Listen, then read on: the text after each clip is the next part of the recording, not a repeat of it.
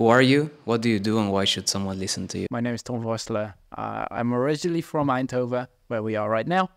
I live in Amsterdam, where I did my master's, then found a job, then decided to quit my job about a year ago, so July last year. And then I decided to stay there. So that's a bit of where I live.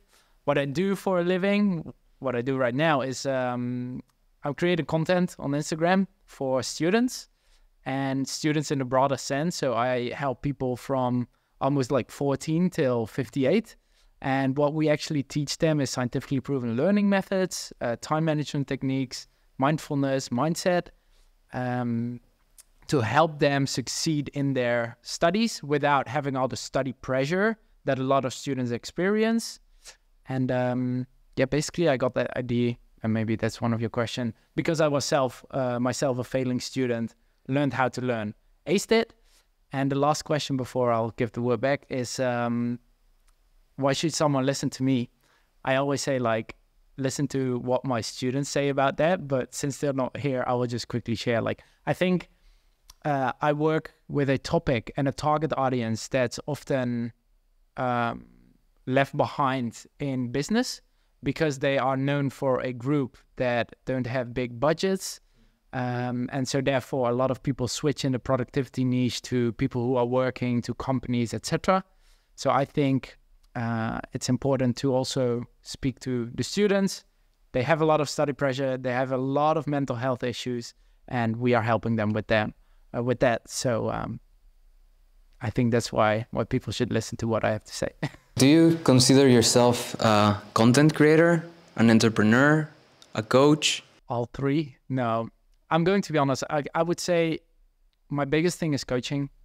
And to be honest, I do the Instagram and all the content creation because that's how we reach people these days. And the moment I can even outsource that more, I will do it. Because I just want to have the conversations with the students, help them as much as possible. Makes sense.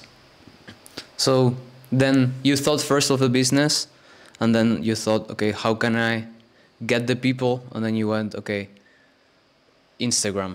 Yeah. Why Instagram? Oh, well, long story short, I started my business in 2022. So I figured out after my master's that I had knowledge about these scientifically proven learning methods, about productivity skills that helped me to ace my master's while still on a student representative board, while doing extracurricular activities. And I didn't experience that much stress. And then I learned about entrepreneurship. So I thought, let's combine these two and see what I can do. And then half a year later, I found a course online from Rob Dial. I'm not sure if you know him, the mindset mentor. He's pretty big. And he said, like, okay, if you're a starting entrepreneur and you want to learn how to coach people, and I was like, that's what I want to do, then join us. He advised to start on Instagram. That's when we started, like May 2023. And yeah, now we're here where we're at, 240,000 followers, lots of clients. So it's pretty amazing. So you started it in May 2023? Yeah, September 2022, I signed up. I was brainstorming for half a year. I was talking to a lot of people. I was talking to students, figuring out what the problems were, talking to people in my network, like teachers, what did they see happening at the educational space. They said, this is a huge market, like you got something in here. And then I found Rob, who's actually going to tell me, this is how you promote yourself, so market yourself. This is how you're going to sell your services, and this is how you're going to make a living. I joined that course 2 months, and I decided to quit my job and go full it. Did you make any money before quitting your job, or was it like a bold move? I'm just gonna believe in myself. Yeah. I had about 8,000 euros in savings. So I said to myself, okay, I got 8,000. I made some calculations. I spend about 1,300 euros a month, max on my rent, groceries, sometimes doing some fun activities. Going to be strict on my budget, and I'm just going to give myself 6 months to make this work. And eventually it worked. So What was the feeling when you made your first sale online, your first online money, let's say? it was pretty exciting, but it was also really amazing because like before I made my first sale, I had like 15, 20 no sales, right? You get into this, you're going to talk to students and you're going to start with, yeah, I'm going to charge you 1,500 euros for 3 months. And students are like, yeah, I can't pay that. And I hear that every time. And then the first one said yes to, I think 1,200 euros. And I was like, okay, this is amazing. We got this going. There's a market for it. There's students that we can help. And yeah, the first client was also one of my, I think, also my best ones that I've ever worked with. Like she was into it, I was into it, got it sorted. So that's interesting because I'm actually in the same, a little bit on the same journey right now. I feel like I have something going on that can be better than staying where I'm at. And my thought behind my head is, what's the worst that can happen? I can always rely on a job and go back to working 9 to 5. How did that process go in your head and about coming to the decision like, yeah, I'm just gonna do it? yeah. Well, you started this conversation behind the scenes with saying that you quit your job last week. So it's really awesome. And I think the belief came from the support and the mentors that I had. So just simply working with someone who literally told me like, do this. And if you put in the work, the results are going to come. And me knowing myself is, okay, if I get into something, I'm doing it 110%. Like there's no way that I'm going to half-ass this program. Like I invested almost 7,000 euros into it. So I said, I'm going to make the most out of this. And then having the support from them, well, being coached by someone who's called the Mindset Mentor will tell you a thing or two about your mindset. So that helped me a lot, like the belief in myself, like just continuously going and the support. So I think that is a big part of why I succeeded is my mindset, my drive, but definitely the support I got from people around me. Yeah. But you did this coaching, the mindset, what was the name? The mindset coach program. Yeah. 6 months before starting your business. 6 months after. 6 months after. Yeah. And 6 months before starting your business in May, you were thinking of what are the problems and the ideas. Exactly.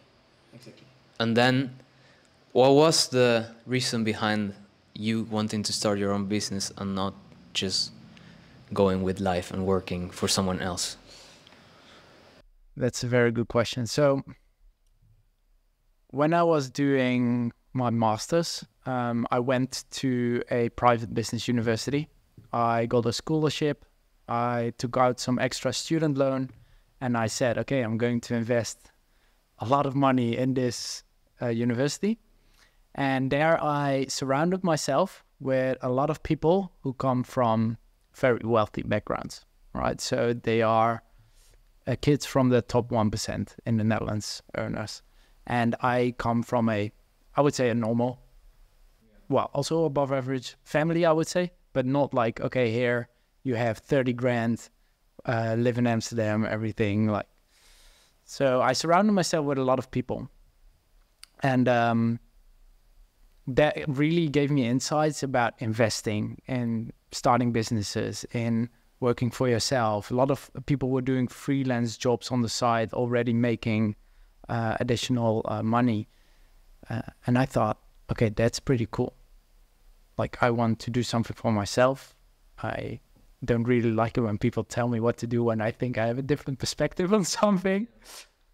And I had some courses about entrepreneurship, learned a lot about that, and then thought, okay, let's put everything that I've learned into practice with my own idea.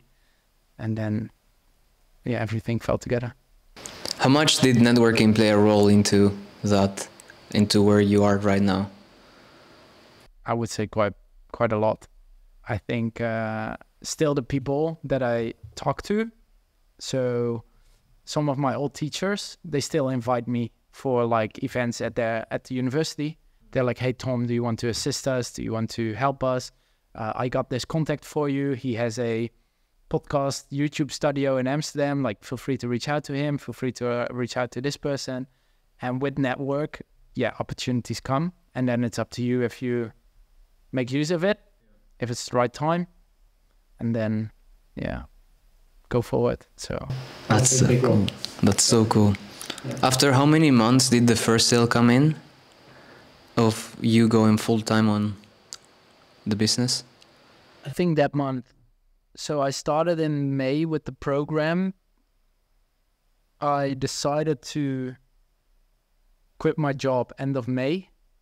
Then I had to work the whole of June, like your 1 month, last month kind of thing. And then I think I had my first client at the end of June or in the first weeks of July, just when I was starting with everything. Yeah. The Instagram account that you right now have with 250,000 followers back then in May. Yeah, May 2023. And how many followers did you have when you made your first sale? I think 300. 300 followers. 300 or 400 followers. That's crazy. That's Yeah. People think that you actually need to have a lot of following in order to be able to make money. I know people who have 6K followers and make 50, 60,000 a month. How? Just by selling courses and selling the right product and services. Yeah, I know people who sell product services 3 months for 7,000, 7,500. So then you're talking about 2,500 a month. Do that times 10, times 20, then you're at 50K. So now you're an entrepreneur. You work for yourself. Yeah. Do you take days off? Well, today is usually my Saturday afternoons are off. My Sunday mornings are off. But since I work with students from all over the world, I had to adjust my schedule, right? I can't only work at Monday to Friday, because I also think that's why we decide to do something for ourselves to figure that out. And therefore, for example, my Sunday evenings, I work with all my American students because they are 6 hours behind. Yeah. For me, it's evening. For them, it's throughout the day. It works. I take my Wednesdays off, just the middle of the week. I take a whole day off. If I want to do something for work, I will do 2-3 hours. But if I don't want to do anything, I'll just go ride my motorbike, go to the gym, and maybe read a book in the sun if the weather is nice, you know. Does it feel like working, or? Sometimes yes, sometimes yeah. not. When I have to do the annoying things. Yeah, taxes, paperwork. Also something that I don't necessarily like is indeed all the content thing. Like, you don't like the content part? No, I want to help people. I want to, like, I can talk, for example, with you for hours, coach you, help you. That's what I want. And like the content is just part of the marketing and the strategy. And how do you do it then? Do it at the beginning of the week so that I don't have to think about it for the rest of the week. So, yeah, I got a video editor for Instagram. So basically, what I do is at the beginning of the week, I schedule like 2 hours, and be like, okay, this is inspiration I got. We make that in my own brand voice, in my own videos. He's going to edit it, and then my social media manager, she's going to post it and schedule it. So that takes me like 2 to 4 hours on a Monday, and then I'm done for the whole week. So you're not really fixated on the numbers on the account, like, oh, this video didn't do good, this video did amazing. Well, of course, we look at what works, what doesn't work. We also look at our surrounding, like, hey, what works well for them? Are there any trends? Of course, like, we have to keep that in mind. Because from the following, also the opportunities for more clients come, right? That's a numbers game eventually.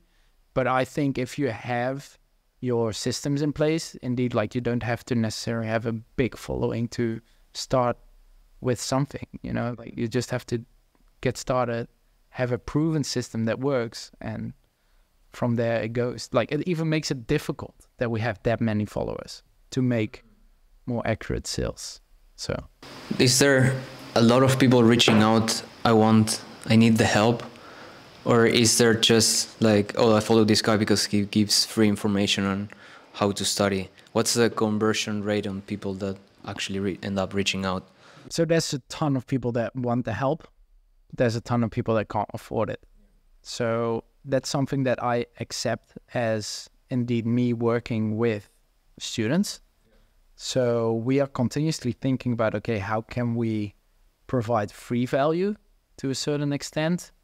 How can we provide student budget friendly value? And how can we provide a high service value, but always with the goal that we get them from being a failing student to a passing student. That's the main goal. And they decide where and which bucket they eventually want to end up and how much they can invest in themselves, etc. Do you think that the education system is structured right now affects how people are learning? That's a very good question. In my opinion, the educational system itself is not developed to teach people the right skills to succeed in the educational system. So what do we do from when we are 4 till when we are 20? We're spending about 13,000 hours at school in total, and 0 of these hours on average, because before people are going to be like, oh, no, I got that in class. Okay. On average, maybe 1 or 2 hours in their whole life are spent on, one, I will teach you how you can learn, because that's what we have to do the whole day. I will teach you how to manage your time properly, such that you can have a job next to your work, or you can have a job next to your school. You can have a social life. You can still succeed in your studies. Besides that, how to go along with the study pressure. 97% of students experience stress with study pressure as the main cause. Teach them how to deal with it. No, we don't. We have one study coach for 1,300 students, and if they have a problem, they have to wait in line for 2 weeks before they can have a conversation. So I'm like, okay, we need to teach them these skills, because that will make everything else so much easier. But then it's also the willingness of the students if they want to apply it, implement it, etc. But yeah, I think if we can make that shift, there's a lot of more students who can improve their mental and physical health while they are just succeeding in their studies, and therefore also more in life. Yeah, there's this one guy, Simon Squibb, I think he's called. Squib? Squibb. Squib, I don't know. He's an entrepreneur, and he says that the educational system is broken because they just teach you to work, learn, work. How can you, for example, refute that argument that it's just work, but that there's actually more? Basically, he says that they don't teach you to be an entrepreneur or to actually do something that you're happy, but just continue study because that's what people do, get a master because that's what people do nowadays, and then go to work. Yeah. And that's life until you're 65. Yeah. Can you imagine a world where everyone's an entrepreneur? No. We need doctors, right? We need people who build houses. We need people who work. So how are we going to create a system where everyone is an entrepreneur, everyone is trying to live from online Wi-Fi money, etc.? It's not going to happen. It's not. So we need people in our society that just serve. And therefore, I think it is necessary that we have educational systems. Can they improve? Of course, but we can't create 8 billion entrepreneurs who are all going to somehow make money online and then, okay, let everyone die because there's no doctors in the hospitals, etc. Like, that doesn't make sense, right? No, that makes sense. Never thought of that. I agree with the fact that, okay, let's teach people, if they are ambitious and they want to start something for themselves, let's teach them those skills. I fully agree. But on the other hand, like, a lot of people, and I think a lot of people are mistaken, that people like the comfort of just showing up every day, yeah, getting a paycheck. They don't worry too much, and they like it. the reason why I decided to quit my job is because I found something that I'm just way more passionate about. And I enjoy working for myself. So it was a combination. I'm not earning thousands a month right now. I'm reinvesting everything in the company. I think I'm earning like half of what I made when I was a consultant. Yeah, but are you happier? Yeah. So That's what it's about, right? that's what it's about for me. But there's so many people who are happy with the thing that they're doing. A nurse is super happy if they can help the people. Save some lives. Save some lives. So this other person is happy if he built a house. I don't know why he decided to build a house, but I hope he's happy that he's providing shelter for someone else. How do you think there, in that concept, does what your parents did or the expectations from your parents play a role? Yeah, I think this is a hard one, to be honest, because my parents never put any expectations on me. They just said, you should do whatever you want as long as you're enjoying yourself, right? So my mom said when I was 16, do your sports science bachelor. My dad said, oh, maybe go into accounting, like you have higher chances of getting a job. I decided to do the sports science thing, enjoyed it to the fullest. When I was 20, I went to do my master's in an economic business field. Listened to my dad, but it was more mature, so I enjoyed it more. I started my job as a consultant, thought I would enjoy it. I enjoyed it for 8 months. It was super cool, learned a lot. Something else came across, which I also thought I would enjoy and explore, and I'll do it. But a lot of people indeed have expectations from friends, family, etc.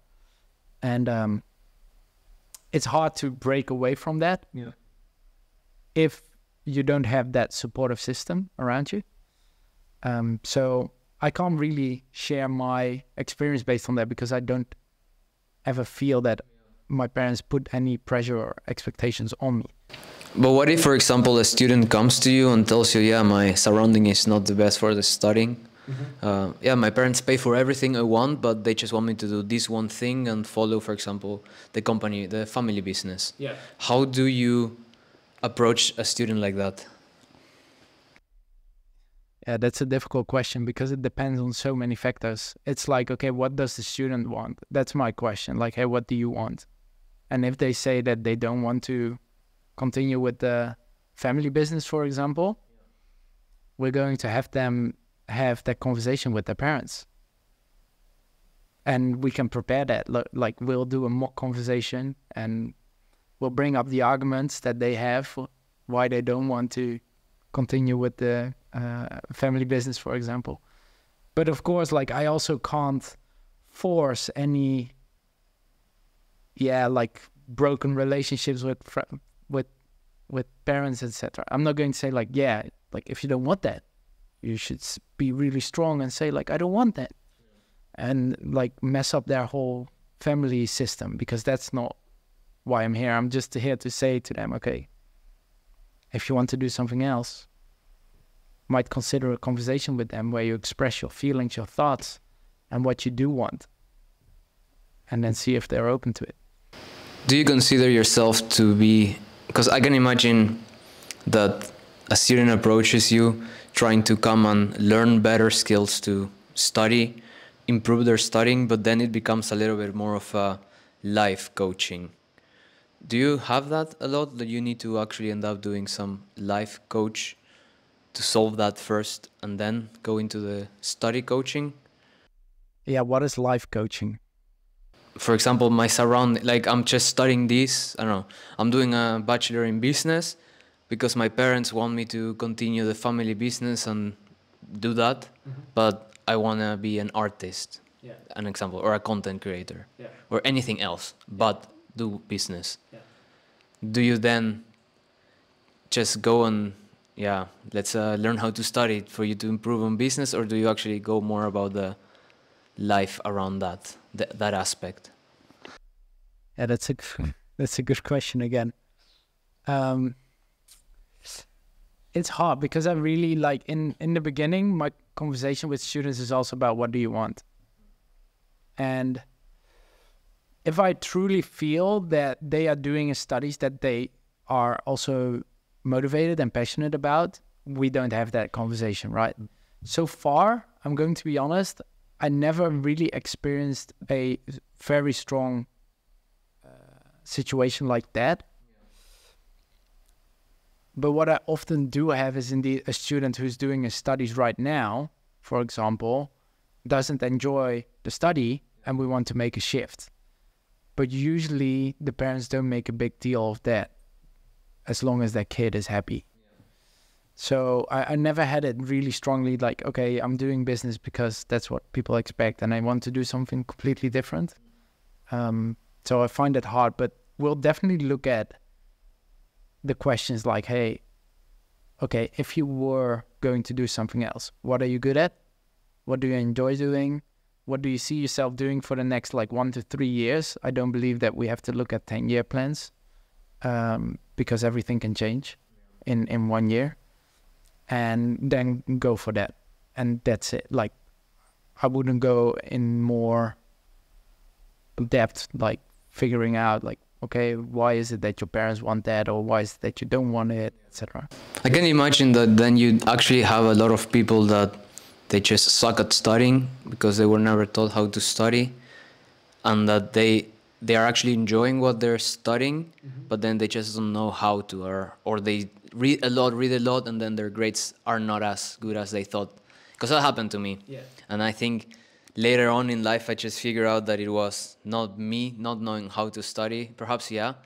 But it was also me doing the wrong career and studying the wrong thing. So then you do have that you actually get the nicest stories rather than someone like, yeah, I'm studying this because my father wants me to study this, so please help me. Was that your situation or? Yes and no. So my situation was, when I was 16, I wanted, so my sister is an economist.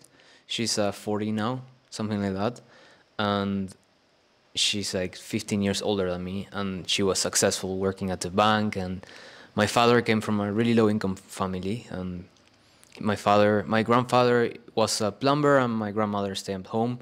They lived by, and then but my father had to start working when he was like 14, 13, which in Uruguay you don't really do unless you have to. Yeah. And then when I said I wanted to become an architect, which was some idea that came to my head, my parents said like, no, you cannot make money in that, or you're gonna really struggle with that.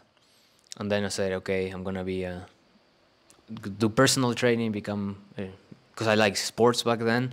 I was like, no, you're not gonna make money from that. Okay, I'll just do economics. Okay, yeah, that's good, because my sister did economics. Yeah. And then when I turned 18, I was like, yeah, I don't want to do economics. I'm gonna do international relationships. And my father was like, you're gonna hate that, but just do whatever you want. You're already 18. So I went there. I did 6 months, and that was the worst 6 months studying. Yeah. It was just pure law, yeah. And I hated it. In Uruguay? In Uruguay. Okay, yeah. Since I'm 12, I always thought that I wanted to move abroad. So then that also played a little bit of an influence. I knew that Uruguay was not my country. And then when 18 and a few months, I quit that study. I was like, okay, I'll go to economics. I started failing every class for the first year. I did 1 year, and I thought, oh, I think it's because my parents just got divorced and I'm not really enjoying. It's a class of 500 students and I'm just by myself because my friends started 6 months before, so I don't have the same courses. So then I moved to the Netherlands and did economics. So you were 19? I was 20 when I moved, yeah. I did economics. First year, I almost didn't make it through my BSA. Yeah. So basically that's when you need to get 70% of the courses. I got 70% on like the penalties. Okay. And then I was like, I had my backup plan. I have like, oh, I'm going to study marketing or do this or that. And looking back, I think I should have. But in the end, I continued with economics, and then I went on to work. I finished economics because, yeah, sunk cost fallacy, already did 2 years, might as well do the last one. Yeah. In the end, there was always like this pressure of just continue going, which I just fell in a cycle. And it was not until actually last year that I had a burnout from working and actually not being happy with what I was doing, that it just shifted everything in my head, and it was like, yeah, what am I doing? And I always thought it was the company that I was working for, that I work in a small company, that was a problem. Work in a big company, private, that was a problem. I worked in a public, oh, that's also the problem. Then I went to a family business, and it was not until I went to the family business that I realized I tried everything there is. I think I'm the problem. But that whole process took me 8 years to realize. When I think it could have been faster if I would have had a little bit more support and a little bit more thought behind of what I've studied and what I did. Do you think you will be here without all the experience of the last 8 years? And that's also my other side. I wouldn't be where I'm at right now if it wasn't because of that. I don't regret anything. I don't regret anything of it. Yeah. But behind the back of my head, there's always like, I should have studied marketing, or I should have studied something a little bit more creative, communications, that would have got me more where my passion is. But then I studied finance. I have a master in finance, that background, and I'm here right now sitting because of that. And the other thing, I can still learn it by myself. I can still learn how to do it. Yeah. But it took me 8 years, when something that perhaps it could have taken me, perhaps 10 even, if you consider 18 when I made my first decision. The thing is, like, we can't change the past, right? So we can say, I should have. But I think more important is, like, what can I do today? If I'm aware of, I'm not happy with the situation where I'm in right now, you can make a conscious choice about making the change. I think the problem and the challenge is how our parents educate us and our upbringing. Like, if you always hear that this is not going to make you a living, this is not going to make you happy, this is not going to work for you, what are you going to believe? Yeah. Exactly. So it's a whole process. And this is only mindset work, because you can physically rewire the structure of your brain and change it. Because your brain probably says, okay, I need to do economics to earn money. I need to do that. Like everyone tells me. And now you found something, you hit that wall where you got the burnout. And then it's like, okay, why is that? And then we can say, yeah, I should have. But we can't change that. But now you're in this position where you can say, like, okay, every day I can make a choice whether I'm doing what I enjoy or if I'm doing something because I'm doing what other people expect of me. Yeah. And if you continue with the road, like, I will do what everyone expects of me, you might end up again in the unhappy situation. If you're going to figure out, like, am I doing what I enjoy, which could also be building houses and nursing. Yeah, then you'll probably be satisfied, and you're like, I'm so happy that I did this class or this course. I know a guy actually that we used to play rugby together, and he studied tax law, worked 1 year and a half, and after working 1 year and a half, he was like, I hate this, and then he went on to become a construction worker. So he's actually building houses, so that's a fun example. Yeah. But you mentioned the systems, so you fall into this, there's systems to break that mindset. Yep. How would you go? Because for me, it took me a burnout, and I don't recommend that on anyone. No, but the other hand is indeed, like, how can we prevent a burnout? Like, it's a super complex concept. And I think I often also work so much and I don't see results that lead me into the headaches, the sleepless nights, the self-doubt, the considering whether what I'm doing is the right thing, etc. And then I really have to consciously take breaks before I maybe fall into a serious burnout, to say so. On the other hand, what are the systems? I think it's indeed, first of all, doing what you love, because one of my mentors, he phrased a burnout as, you're not doing too much, you're doing too little of the things that you like. Instagram, I think that this week I'm not. I did? It's and I think that's very interesting, right? So if you ask yourself, like, am I doing enough of the things that I like? I often experience myself when I'm in those situations where I'm like tired, headaches, etc. In those weeks, I didn't go to the gym. I didn't play soccer. I didn't ride my motorbike. I didn't see my friends that much. And it's like, oh yeah, I didn't do these, so I need to start doing them again. And on the other hand, it's like, it's hard for me to like talk about these systems because I haven't experienced something like that myself. But it's more like, okay, what can we do? Find more balance between life, social activities, self-care activities.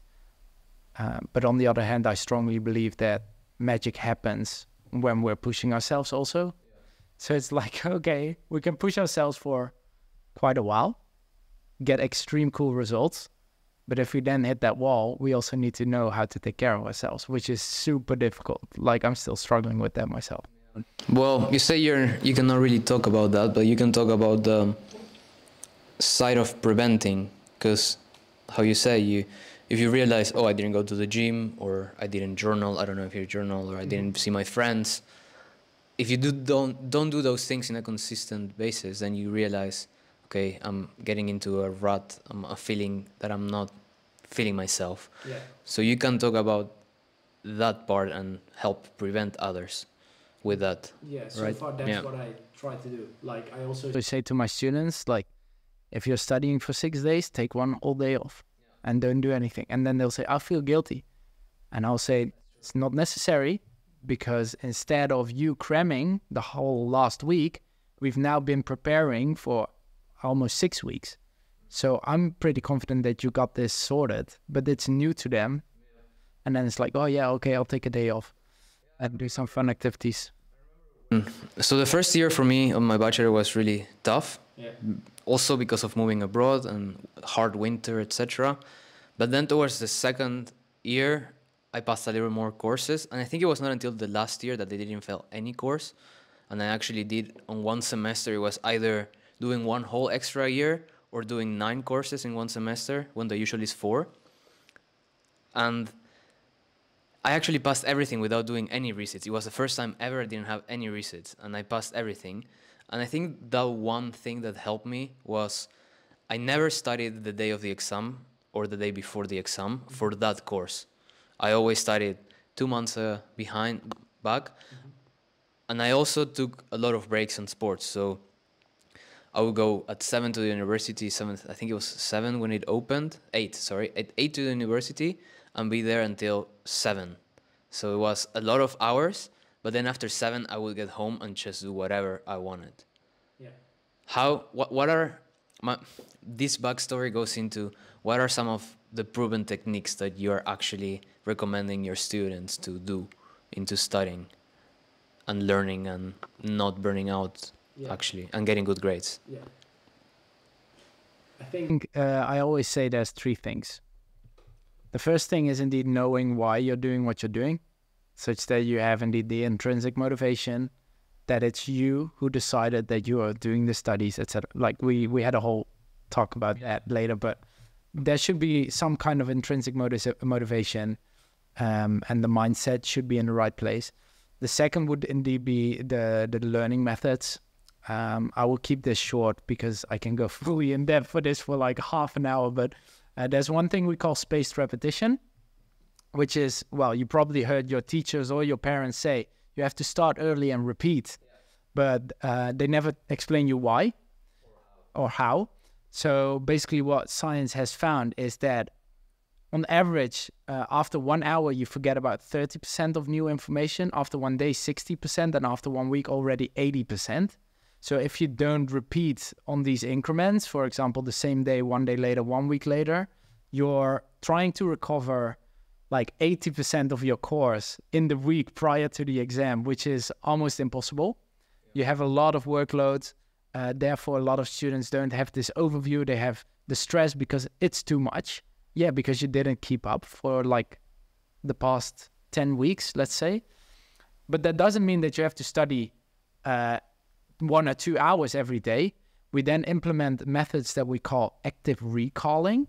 So if you're learning anything, I would always recommend you to get into active recalling, which means that you always learn by asking yourself questions. All right, so if you read a book about, let's say, productivity, and I'm asking you, hey, can you explain to me time blocking? And then that is a question, and you're going to try to explain the concept of time blocking as if I were your student. That is one way. But everything is about not passively reading, not passively watching material, but actively recalling or coming up with the information that you're studying. And if you implement those three, like the mindset, the spaced repetition, and the active recalling methods, like there's almost no possibility that you'll fail. Like almost no. That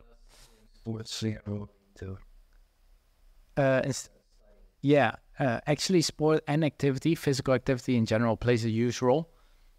A lot of science has found that after moderate to intense sports, your focus and concentration boosts for 2 to 3 hours after that activity. And why is that? Is because basically when you're sitting still the whole day, well, of course your body is not that active. So what happens when we start to do physical activity, the blood flow in our body increases. Therefore, also we get more blood and oxygen into our brain. And this stimulates the hippocampus, and that is a part of our brain responsible for memorization, focus, and learning. So actually by doing physical activity, you reactivate this part of the brain and a lot of more processes, which help you to focus and concentrate better. So I always advise my students to go for a small walk, 30 minutes, do exercise, go to the gym, do your workouts, and then get back into studying because it's super beneficial. What about the group studying? When we will study in groups? Yeah, that's a good question. Depends on how you approach it. If you're The problem that I was studying in groups and then I was studying. you would just talk. Yeah. So I'm quite of a lone wolf, I would say. Everything I do, I prefer to do it myself because I know I can handle my distractions. Except content. If but I know, like, I do the preparation, I outsource it, you know. If I'm working in a cafe, working at after a live event, I can't do that. I'm always talking with people, I'm networking, I'm interacting. So I know for myself, I study best when I'm at home, alone. I can put my phone away, I can put the distractions away and just put in the work. But a lot of people think they are more productive when they study together. Well, it would be a cool research. Like, hey, do you study more productively when you're in groups? Yeah. But it could be beneficial if you're actually indeed doing a group discussion about the material. Yeah. If you are going to pretend that I will teach you finance, for example, I'll teach you how to calculate the ROI. Yeah. And then it becomes productive because you're actively recalling information, you're teaching it, and that will help you. Yeah, you mentioned that of studying by yourself or studying at home. Yeah. I can imagine there's a lot of students that live in student houses or fraternity houses, and then they have the problem of, hey, let's go have a beer, and then, oh, no, I'm studying. But then you have the library, and the library, there's always like this peer pressure of not even grabbing your phone just because you feel that you're being seen or judged or... The body doubling effect is that. What is it? Can you tell me about that? It's basically that if I see you work, I'm more leaned into working as well. Yeah, indeed. So, yeah. So then, for those people, library works the best, but for some others, they're able to block and, I'm studying, and then they just don't do anything else, and they are able to focus no matter where. Yeah. Why is that? That's a good question. I don't have an answer to that one. I'm going to be honest. I think it's preferences. Like I said, I've always been someone who studies alone or works alone. Like, you can put me in a room, give me a laptop, and I will do the work. How do you come up with your content ideas, actually? How do you know I want to teach about this or I want to teach about that? Do you use ChatGPT? Do you see what other people are doing? Do you just say, I want to do this and teach it, and then you find a way to teach it? Yeah, good question. Okay, so long story short, first of all, you just teach what you know. So basically the background is, okay, I know about all these methods. I know about the things that worked for me, and I'm going to teach that. I started with spoken videos, so talk to camera posts. they got quite some engagement, but didn't work. So also within content, we started to switch. Like, okay, we can still provide them and explain them how, for example, the study method of mind maps work. But when I speak to the camera, I get 10,000 views, for example. But when we do it in a short reel format, 5 to 7 second video, we can get up to 100,000, 200,000 views and a lot of comments. Yeah. So that is some shifts that we make. But basically what we do is indeed, I look at what my students need. So basically, okay, like this is a conversation I had with someone last week. And then it's like, okay, feels like I need to create more content about that. Sometimes what I do indeed is like, okay, ChatGPT is like, okay, I'm a study coach. I teach my students about scientifically proven learning method, active recalling methods, mindset, blah, blah, blah, blah, blah.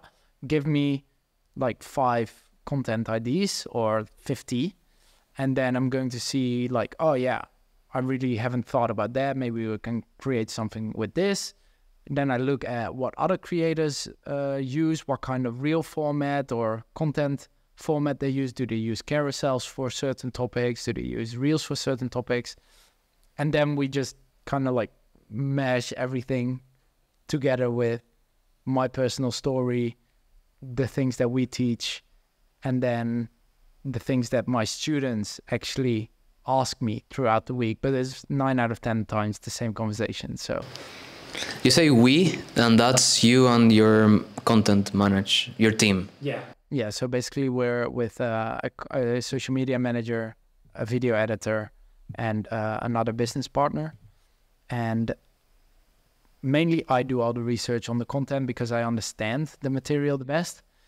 So it's like, okay, if I want to teach something like this, I can ask my social media manager to create it or to share something, but she has no idea whether it's right or wrong. So that is something like we're still kind of exploring, figuring out. But so far that works. That works for me. You mentioned a business partner. Yep. What's his role in your company? Yeah, so for his name is Tim. He is still working at ABN AMRO, a full-time job in banking. And he helps me out on the side, like pretty early in the stage of the business. He contacted me and he said, oh, I think this is a really cool idea. It sounds amazing. I would love to help you out. By the way, we met on our university, so on our masters. We never got the chance to work together, also due to COVID, etc.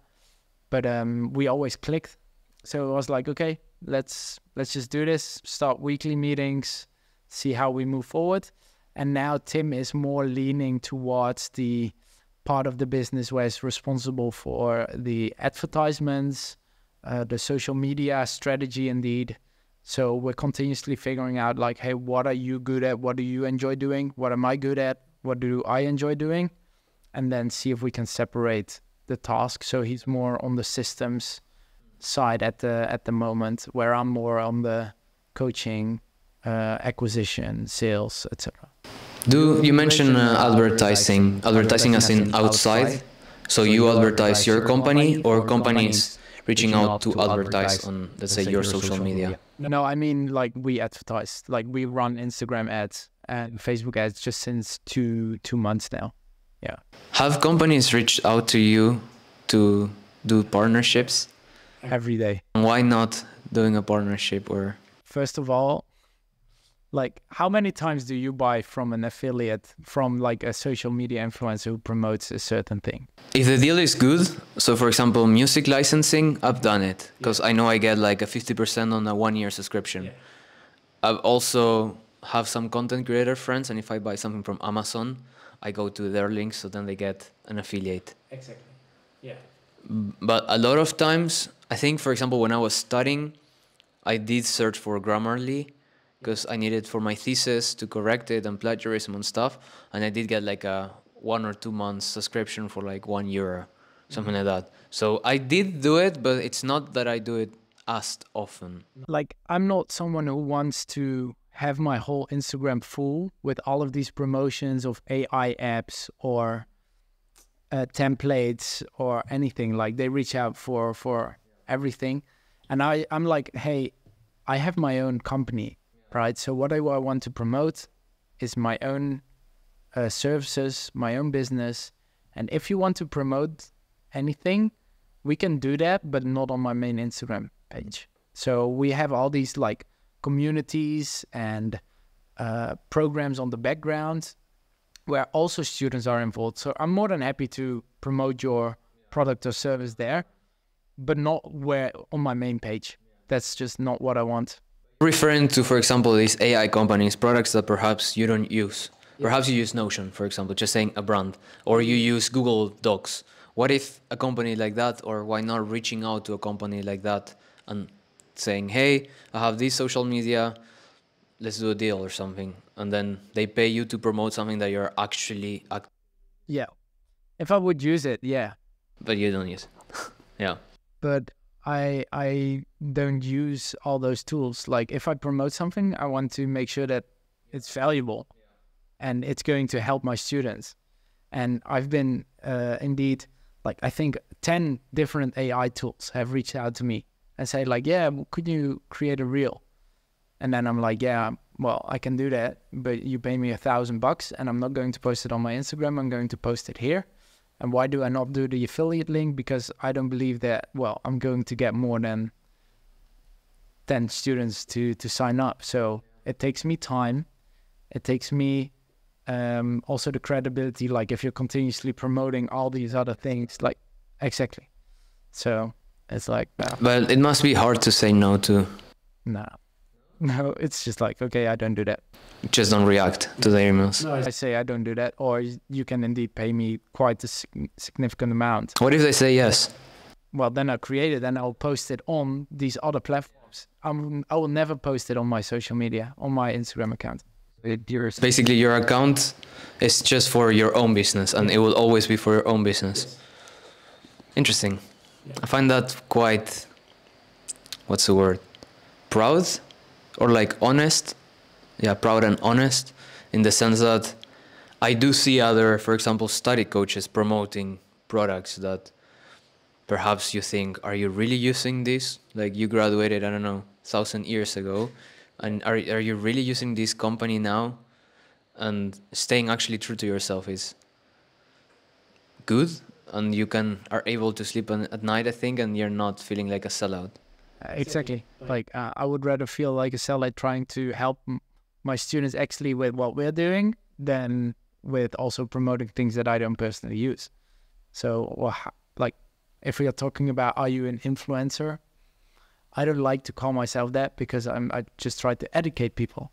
So I changed it to what I'm an adfluencer, educational influencer.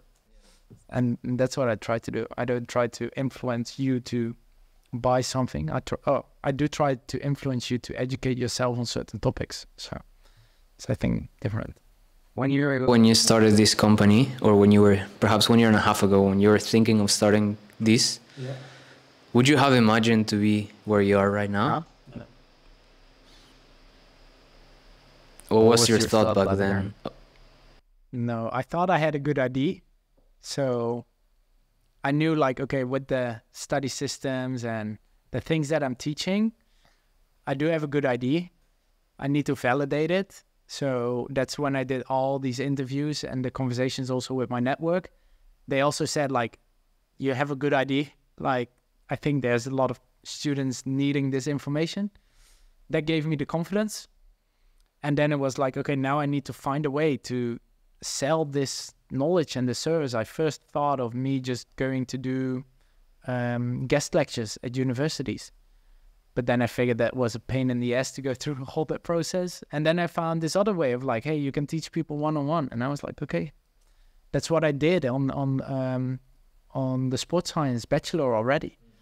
I was on the same school as your wife, I would say now. And we had this concept where in the 4th year, you would be a student coach for first-year students. And I did that. I had 30 students. And then I thought, okay, now I just graduated. I have a lot more knowledge.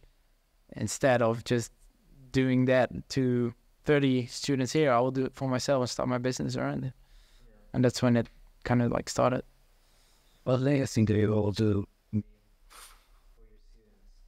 Oh, for my students. All right.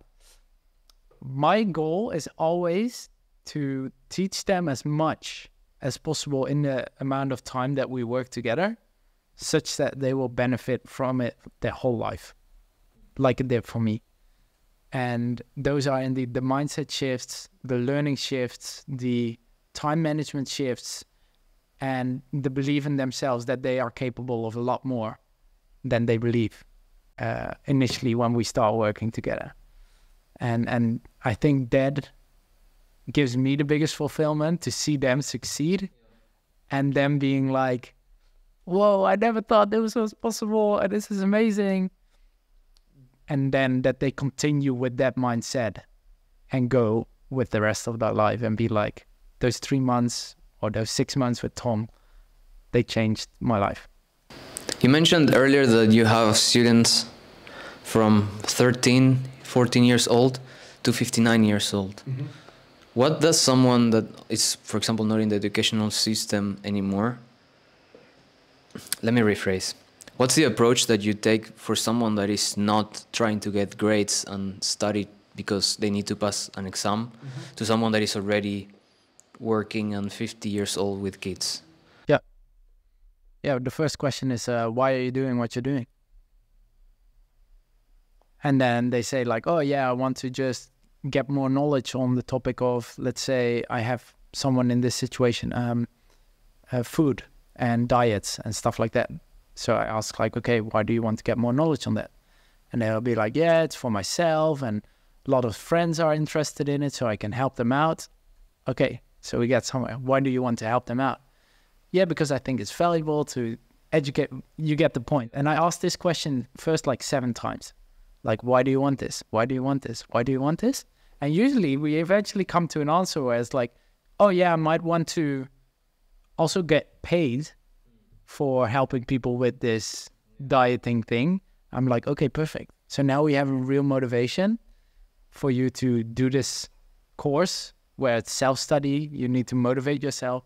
But we're going to keep that end goal in mind. Like, where do you want to move towards? And indeed, that is self-paced education. So it's a lot harder to really put yourself into sitting down and studying. But on the other hand, with the normal students, it's like, okay, when is your deadline or when is your exam? Why are you doing this course? What do you want to get out of it afterwards? And I have people indeed like 18. They're like, yeah, I want to work in the sea with sea animals and stuff like that. They have this whole idea and therefore they are doing these studies. Yeah. And then it's like, okay, keep that in mind.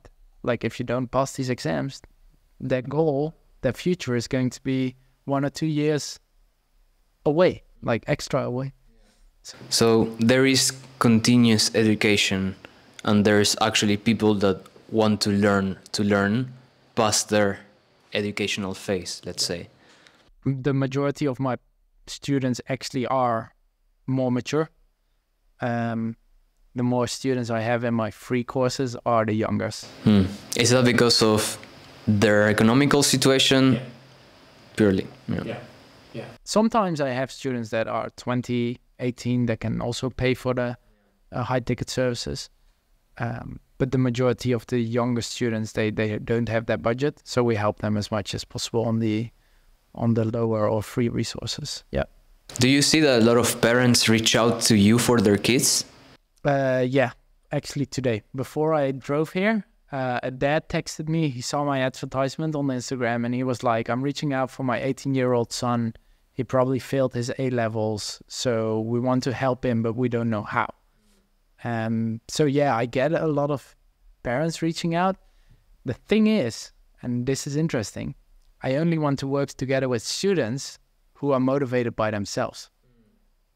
If the parent says, you have to do this because you need to pass, and the student says, nah, I don't want to do this because I want to do something else, I'm not going to collaborate because it decreases my chance of success and their chance of success. It's like, okay, I'm not, they always say you can drag a horse to the water, but you can't force it to drink.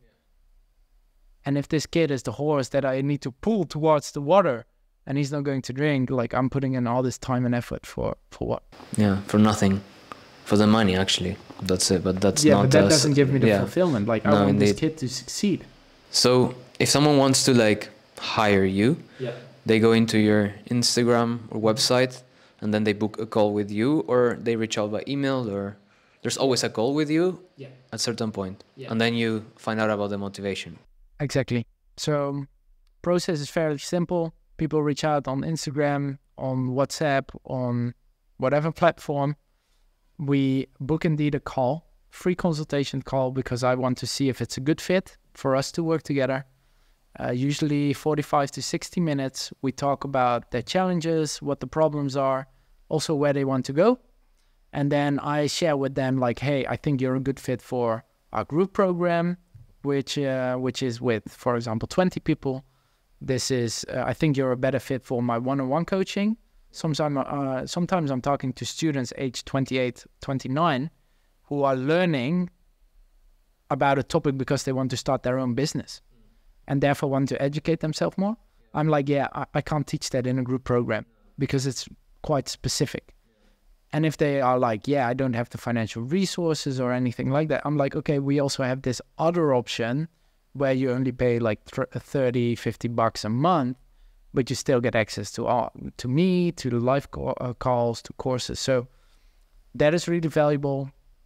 For the free thing, no, that all happens like automatically. I'm not going to hop on calls with 700, 800 people to see if they are good for a free course. It's like, no, just take Just how do you filter out the people that are actually interested in paying for the high level ticket, let's say, to someone that just wants to have a call and pick your brain? This is one of the biggest challenges that we're still figuring out to this day. And even, especially with the growth on Instagram, because a bit of background information, in November 2023, we had 6,000 followers. In February 2024, we had 200,000. So we grew with 140K in 3 months' time. And then indeed figuring out who is like qualified, and to say so qualified, and who might not be qualified is extremely difficult, because we were getting hundreds of DMs per day and we were answering them manually. And it's like, can you tell me a bit more about yourself? Where do you live? How old are you? Like, what universities are you in, etc. So basically what we now do is we created a couple buckets, and this is based on indeed location, where people are located, and indeed age group. So if they are above 18, living in Europe or America, we know that buying power is higher. So we tend to get them in our high ticket programs, because those are my cash cows, to say so. Like, they generate money such that we can provide cheaper courses. But like some people say like, oh yeah, but you should aim to help everyone, right? Because that's your philosophy. Yeah, I can only do that if I have 10 people paying, for example, 800 euros a month. Otherwise, I can't do anything. And then we have the buckets indeed. Everybody else could go into our low ticket program, which is 30 to 50 bucks a month. And we can always upsell them if they're really serious. If they don't even have 30 bucks, like I created this free course material where I believe like, okay, if you watch this, you can implement this and you can still succeed. That is my idea behind it. And I do monthly live coaching, so they still have live access to me. And that's how I try to kind of also live up to the, of my, how do I phrase this?